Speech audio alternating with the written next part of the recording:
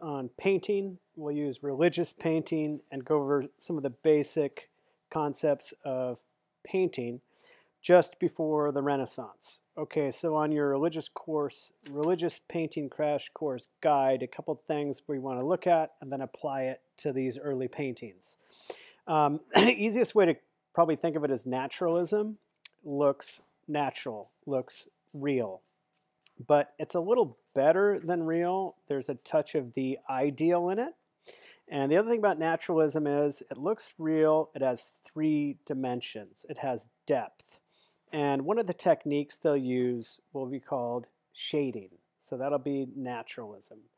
The other big way to look at art is basically stylized art. It's not natural. It's abstracted in some way. It's still recognizable, but it doesn't look natural. And it's 2-dimensional, and it tends to be flat. The last one we'll take a glance on today is total abstraction. That means you can't recognize anything in it. It's also called non-figural because there's no figures. It's called non-objective because you cannot see an objective type of reality. So let's take a look at some of our early paintings and apply these terms to them. Okay, this is an Egyptian work. If you look at it, it's not natural. It's stylized, abstracted. It's 2-dimensional, and it's flat. 2-dimensional, it is tall, and it's wide. It does not have that 3rd dimension. Those are the Etruscans. Let's come back to them in a moment. Now we'll go to the Greek vases. The Greeks apparently could do amazing paintings, but we don't have any of them. None of them made it. So this is on your list because it has some idea of Greek painting. It's hard to see here, but let's say this one is trying for naturalism to some extent. It's not as straight, flat as the Egyptians. It's trying for some sense of space. And on your list here, that's 33, Niobedes crater, so we'll give that one naturalism. Then this is a fresco from the house of Vedi. It's a Roman painting. Remember, the Romans just copied the Greeks. It's hard to see here, but this is a Roman religious painting. It also does have some naturalism and some shading. Okay, now we'll go to the Alexandria mosaic, which is this one here. And this is a mosaic which is glass, but it's based on a Greek painting. This has quite a bit of naturalism. That horse looks real. This shadow here, the shading, gives it a 3rd dimension, so it's 3D naturalism, and it's an example of a Greek painting, even though it's a Roman mosaic. All right, now we'll go to the early Christian Orant fresco and the Good Shepherd, and these were both from the Catacomb of Priscilla.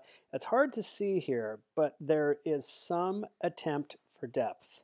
There's some attempt for shading. He's got contrapposta, so it's not totally flat like the Egyptian work. So this early Christian, and he's got a toga, really kind of goes back to almost a Greek kind of classical. Now we have a big shift to the Byzantine of the 500s. And the Byzantine manuscripts like this, now these, if you look at it, they're very flat, very stylized, 2-dimensional for the most part. And this is the Byzantine art. Now, there is some classical aspect to this, like the toga, the goddess, but really this kind of art here is stylized, 2-dimensional Byzantine art. That leads us to a Virgin icon. This one also is largely flat. There's some attempt at depth, but really this is about not a natural portrait, but a religious work. So it tends to be more flat, more stylized, not quite naturalistic. Also, these are 2 Byzantine mosaics, and they're mosaics, not paintings, but if you look at them, very, very flat. Flat, frontal, floating, not naturalistic at all. Remember, religious art isn't concerned with the natural, they're concerned with the spiritual. So their figures don't look naturalistic, they're abstracted. All right, that's total abstraction of a Jewish synagogue, and there's nothing recognizable. That is non-figural, total abstract art expressing the beauty of the divine, not the natural world. Now we got a big shift to the medieval, and we have a couple different ones. Hiberno Saxon. So for Hiberno Saxon, we have 3 images: carpet page, and then we have St. Luke portrait, and the incipit page. The carpet page is largely abstract, interlacing, abstract beauty. You can recognize the cross, so the cross is natural, but really this is an abstracted interlaced work of the carpet page.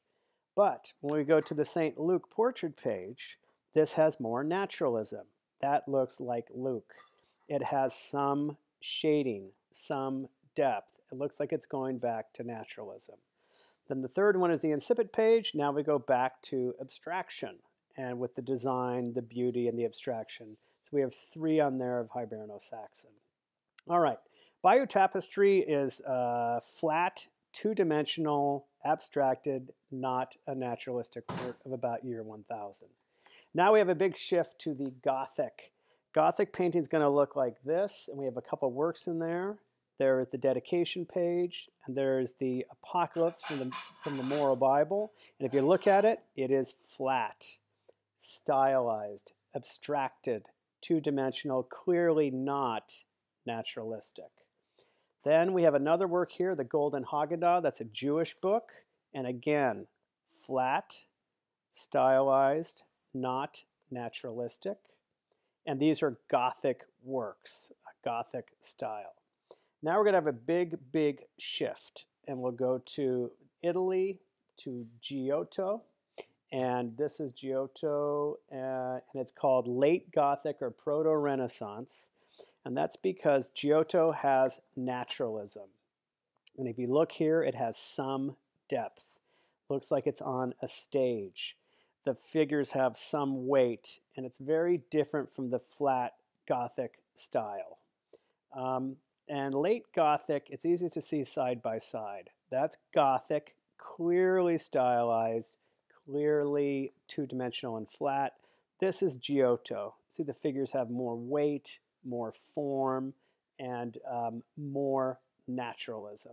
Side by side, it's easiest. Flat, some naturalism. And then with the naturalism comes emotion. The figures look like they have real weight. Okay, 2 techniques on here. Chiaroscuro means light dark. And let's do that one first. The dark and light makes it pop forward. Dark in the back, light in the front. That's chiaroscuro, light dark. Modeling is, look at the color here.